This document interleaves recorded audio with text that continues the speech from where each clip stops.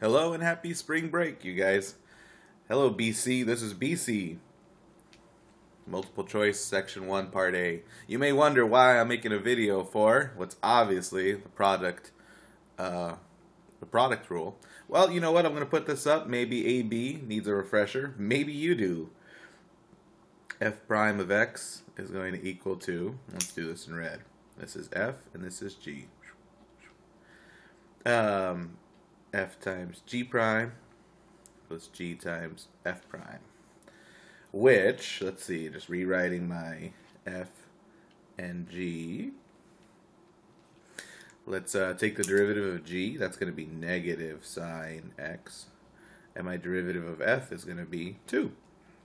So, I've got negative 2x sine of X plus 2 cosine of X. Looking at my answer choices, they look pretty similar, but it looks like my answer has got to be E.